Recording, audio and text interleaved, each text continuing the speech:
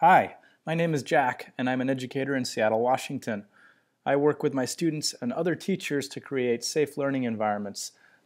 As a blogger, I receive a lot of sales pitches via email that have to do with quote-unquote 21st century learning products, e-learning products, mobile learning products, websites, collaborative environments, and online schools.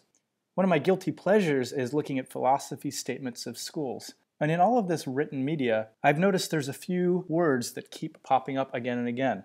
The words all happen to be adjectives. Lots of companies are interested in creating a creative space. Schools and e-learning solutions are excited to offer collaborative experiences. And everyone likes to believe that what they're doing is innovative. These words are exciting, they're relevant, they're 21st century, but they don't mean much to a teacher in the classroom day to day. I can't teach a child to be creative, collaborative, or innovative, because creative is an adverb. It means relating to or involving the imagination or original ideas. I can't make a student do this. I can't make myself do this. So while creative is a great goal, it's not a path to a goal. I can, however, teach a student to create. I can work with a student to bring something into existence, whether that's building, or recording, or writing, or brainstorming, or any number of verbs, any number of things that we can do in order to create. And through the process of creation, again and again, we get better at the process of creating, to the point that what we do might be labeled creative. Collaborative is no different. We all want to work in collaborative spaces. We think it's important for students and adults to be collaborative, meaning characterized or accomplished by collaboration, but that isn't how we get there. We can't just be collaborative. We can, however, work on collaborating, and in the classroom that means working jointly on an activity, especially to produce or create something. To collaborate takes practice. It takes teamwork, negotiation, compromise. You have to be an active listener to collaborate. These are all skills that can be taught and practiced, and over time we get better at them until at some point we realize that we are a collaborative individual. We want to be innovative. We want our schools to be innovative, our products to be innovative. Well, innovative means featuring new methods, advanced and original. It's not actionable. It's not a verb.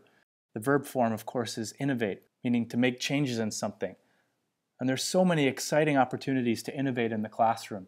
To help a student innovate is to facilitate and to guide a learning process that's largely internal, but that is authentic and meaningful for the student. So no matter your method of information dissemination, whether you're a lecture-style formal teacher, whether your curriculum is completely emergent and student-centered, or whether you flow freely across the spectrum depending on the day and the needs of the classroom and the project and the students and the environment, we're all hoping to get to the same place, which is creating a knowledgeable individual. Many of us are interested in helping that student feel good about the process of learning, and we don't get there using adjectives. Adjectives are descriptive, but we need to be using the verb forms of these words in the classroom. We're not talking to students about being innovative. We're teaching them to reimagine and deconstruct. We want students discussing and dissenting and sharing and painting and writing and performing and tinkering. All of these things are actionable. All of these words are exciting. All of these words together create a place where learning can happen, where the process of discovery propels the learning forward, ideally resulting in creative, collaborative, innovative learners, including the teacher. So while these words are a reasonable goal for a school or for a student or a product, let's remember the day-to-day work exists in the verbs. Thanks for listening. What action will you take next?